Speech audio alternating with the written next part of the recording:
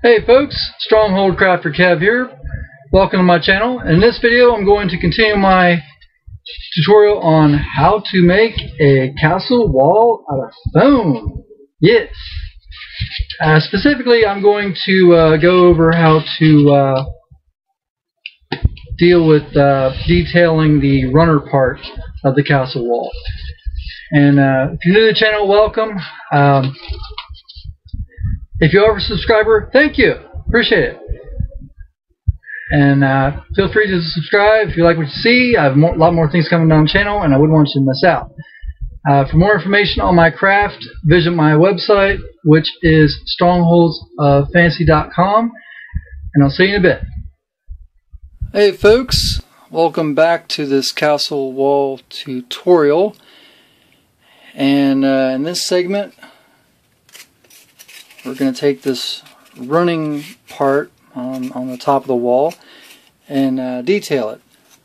So, we're going to go with a stylized, simple detailing. And make sure you, with this part, it's very important, make sure you want which end facing the merlons. Okay, so I marked this part with an M, so I know that's where I want to have it. And I'm going to measure this out for about 1 inch.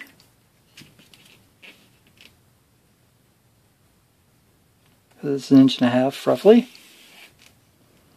just like so.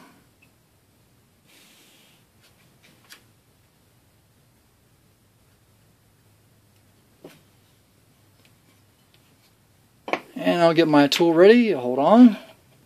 Alright, now we're going to be using the engraving tool from the Hot Wire Foam Factory. Don't ask me to say that 3 times fast. Alright, so I'll line this up here, and we're just going to run the line down.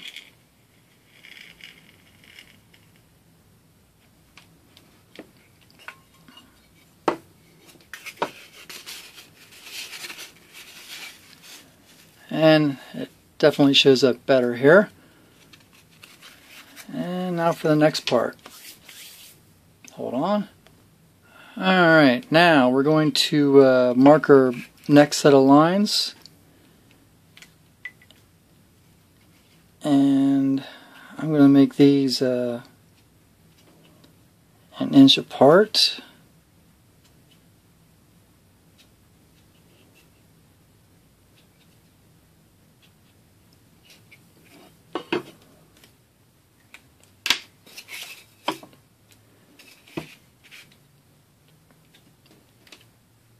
And it's also very important to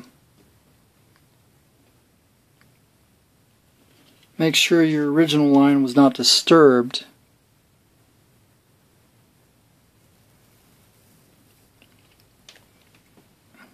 When you follow the other direction. Okay, I'll finish this up and show you how it looks. Hold on. Alright. That turned out pretty good. So now I'm going to do a staggered cut the other way. So, and I'm going to actually do this freehand, so that it gives it a more dynamic look.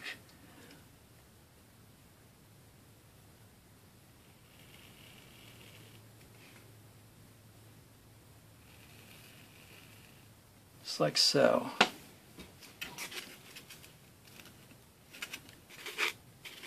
And a little bit of angel hair is no big deal. So I'll finish this up and show you how it turns out. Hold on. Alright. Now, we have our pattern here. And we also, I followed the lines down because this is the part that's going to be facing out and uncovered on the inner part of the wall when it's attached. So, not much to say other than the fact you just follow the line through carefully, and I did it freehand. I didn't even bother with the